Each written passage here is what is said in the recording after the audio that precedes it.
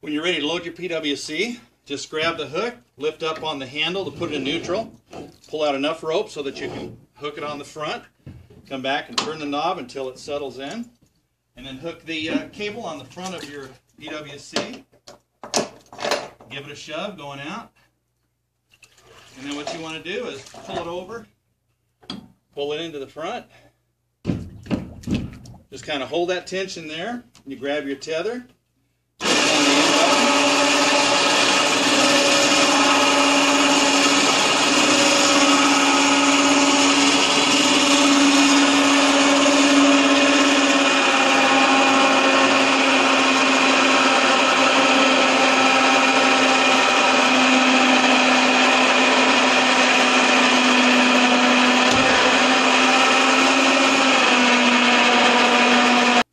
winching up your PWC, you have complete control over the height